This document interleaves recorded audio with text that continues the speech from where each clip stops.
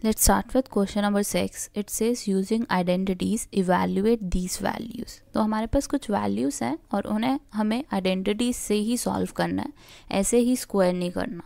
तो let's see कि हम फर्स्ट केस में कौन सी आइडेंटिटी यूज़ कर पाते हैं. तो वी हैव 71. अब 71 को आप ब्रेक कैसे कर सकते हो?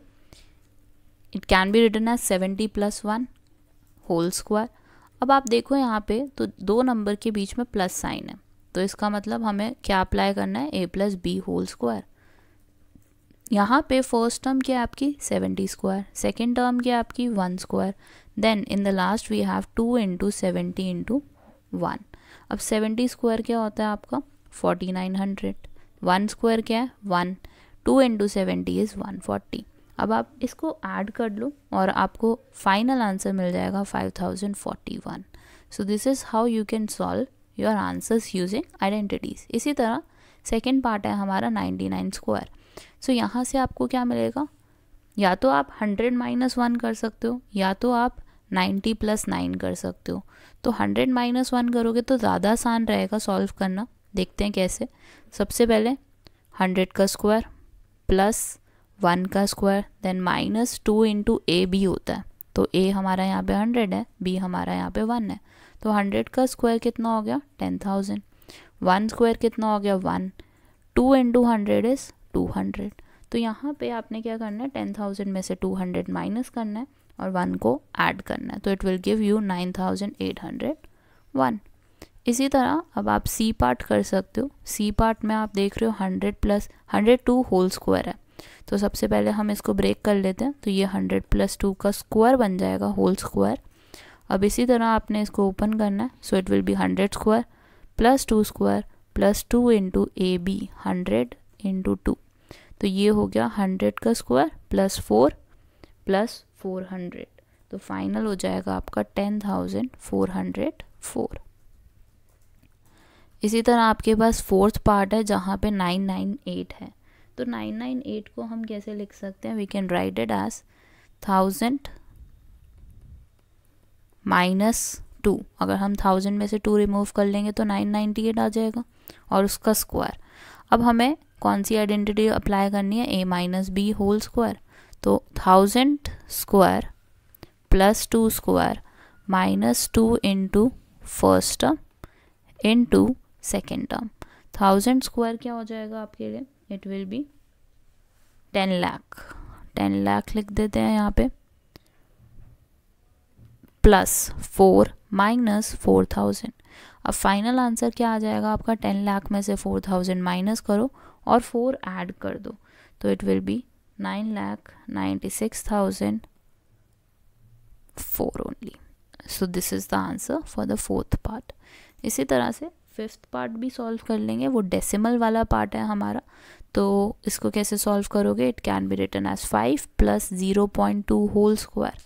अब यहाँ पे भी आप a + b whole square apply कर सकते हो. क्यों? क्योंकि हमारे पास यहाँ पे दो टर्म्स के बीच में प्लस है. सो फर्स्ट टर्म का स्क्वायर सेकेंड टर्म का स्क्वायर +2 × ab 0.2 से मल्टीप्लाई करेंगे. 5 square is 25, 0.2 square is 0.04, then 2 × 5 is 10, 10 × 0.2 is 2 only. Now you will add these all and you will get 27.04. So this is the answer for fifth part. Let's move on to the sixth part. Sixth part में आपको देख रहा है दो numbers है again. 297 को आप लिख सकते हो 300 - 3. फिर इन बिटवीन इसके क्या है? मल्टीप्लिकेशन और 303 को कैसे लिखोगे? 300 + 3. तो ये कैसी फॉर्म बन रही है? ये बन रही है आपकी a - b a + b, क्योंकि नंबर सेम है, बस माइनस प्लस साइन का डिफरेंस है. और लिखते कैसे हैं इसको हम? सिंप्लीफाई करके a² - b². सो 300 स्क्वायर - 3 स्क्वायर. 300 स्क्वायर क्या होता है आपका? It will be 9. 3 का स्क्वायर इज़ 9.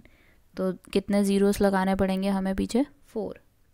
सो 90,000. 90,000 में से 9 रिमूव करोगे तो आपको मिलेगा 89,991. Let's move on two seventh part. Seventh part में आपको दिख रहा है 78 इंटू 82 है, तो 78 को आप कैसे लिख सकते हो 80 माइनस 2, और 82 को कैसे लिख सकते हो 80 प्लस 2। अब यहाँ पे भी सेम आइडेंटिटी यूज़ होगी क्योंकि एक बार प्लस है एक बार माइनस है, so it can be written as 80 square minus 2 square. अब 80 स्क्वायर क्या होता है आपका, इट इज़ 64,000 माइनस 4। अब your answer will be, final answer will be removing 4, you will get, sorry this is 6400 not 64,000, 6400 minus 4 will be 6396. okay, then we have eighth part. eighth part में आपके पास है 8.9, so we can write it as 8 plus 0.9 का square. First term का square करो, second term का square करो, then in the last 2 into a into b.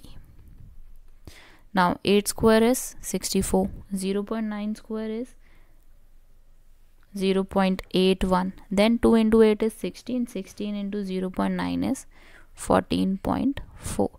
Now add these all terms and you will get 79.21. Then we have the last part, which is the ninth part, and it says 10.5 into 9.5. So when you multiply this, we don't have to multiply, we have to first split the term. तो 10.5 को आप कैसे open करोगे, 10 plus 0.5, और 9.5 को कैसे open करोगे, 10 minus 0.5। अब अगेन यू कैन सी कि यहाँ पे हमारे पास एक ही डिफरेंस नज़र आ रहा है, वो ये कि इनके साइन अलग अलग हैं। तो हम कौन सी आइडेंटिटी अप्लाई करते हैं, ए स्क्वायर माइनस बी स्क्वायर।